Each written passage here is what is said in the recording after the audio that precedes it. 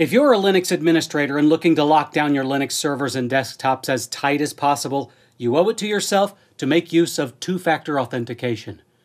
This should be considered as no-brainer as they come. Why? Because by adding two-factor authentication, it becomes exponentially more difficult for malicious users to gain access to your machines. With Linux, it is possible to set up a machine such that you cannot log into the console or desktop or, by way of secure shell, without having the two-factor authentication code associated with that machine. Let's configure two-factor authentication on a Ubuntu server. You'll need your server up and running and either Authy or the Google Authenticator app on your mobile device. For installation, log into your Linux machine and follow these steps. Open a terminal window. Issue the command sudo space apt space install space libpam-google-authenticator. Type your sudo password and hit enter. If prompted, type Y and hit enter. Allow the installation to complete. Now it's time to configure the machine for two-factor authentication. Back at your terminal window, issue the command sudo space nano space /etc/pam.d/common-auth.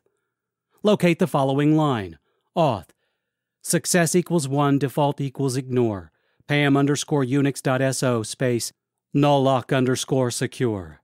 Above that line, add the following: auth space required space pam_google_authenticator.so. Save and close that file. Now it's time to create your code. Issue the command google-authenticator. You will be required to answer a series of questions.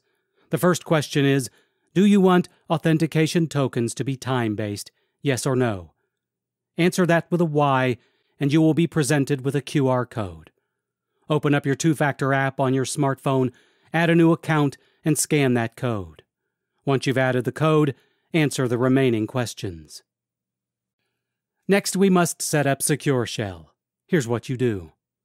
Issue the command sudo space nano space /etc/pam.d/sshd.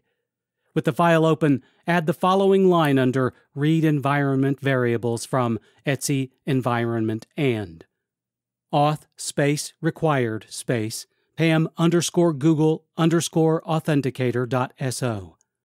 Save that file and then issue the command sudo space nano space /etc/ssh/sshd_config. In this file, look for challenge response authentication space no and change it to challenge response authentication space yes.